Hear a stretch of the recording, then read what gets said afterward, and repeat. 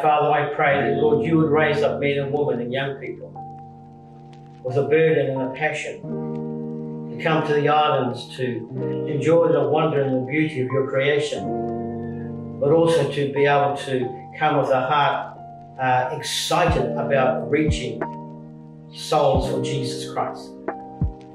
Father, I pray that, Lord, you raise up people with skills and people with trades and people with talents and people with opportunity who will come to this land and spend time here ministering, understanding, reaching those around them. Now, Lord, I pray that people will be responsive, people will hear your voice, people will stand up and say, Lord, here am I, send me. Lord, I'm ready to go. Father, we ask that, Lord, you break through any difficulty, any hardness, any brokenness. We pray that people will hear clearly the voice of the Holy Spirit. We ask that, Lord, you would do your work in this land.